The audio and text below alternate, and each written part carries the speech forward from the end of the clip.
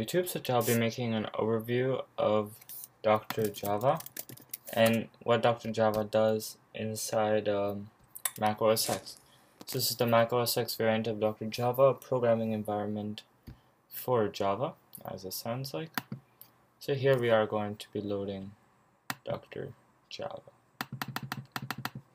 So here it is, Dr. Java. This is the interface. You can go into edit and preferences, and here you can change more regarding the actual IDE. So starting off, all of your different classes will be on the left hand side over here, and you can switch and toggle between selecting them. So if you have more classes, you simply go here, and here you have the ability to close the different files, print, compile, whatever you want to do with your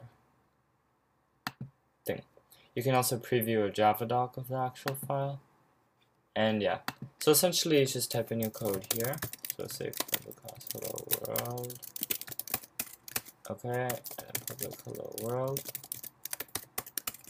Class constructor, and then yeah, so like usual, it underlines everything, and then the curly brackets have a cool function where you can see exactly where it underlines. So in case you miss one, you can quickly tell where it is.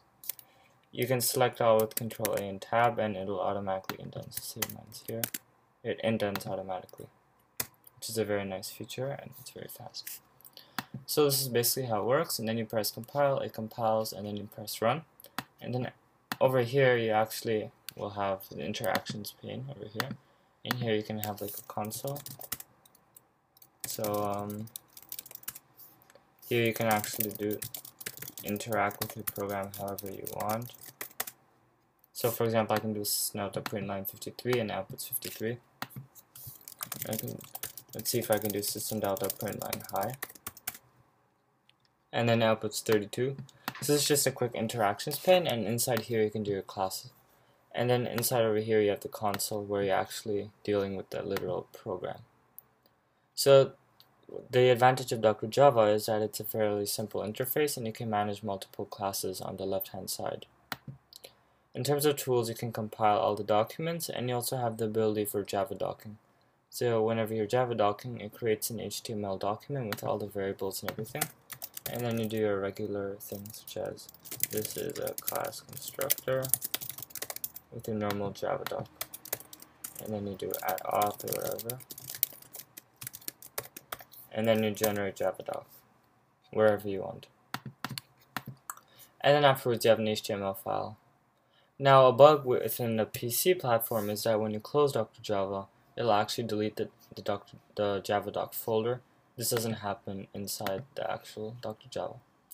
Also, this version of Dr. Java is not Retina optimized. I can tell on my Retina MacBook Pro that it's not Retina optimized, so that's just a little concern. So going more into preferences, you can add custom jar files. You can change the fonts and colors, key bindings, compiler options. So these are for compilation. This is the interactions pane, so you can change the history size. This is the debugger, so source paths, packages, JUnit.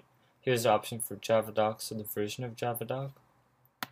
These are for notifications, and then there's file paths and JVMs. So yeah, you have various tools. You can generate JavaDoc instances. You can also manage external processes, view the history, and inside here you have different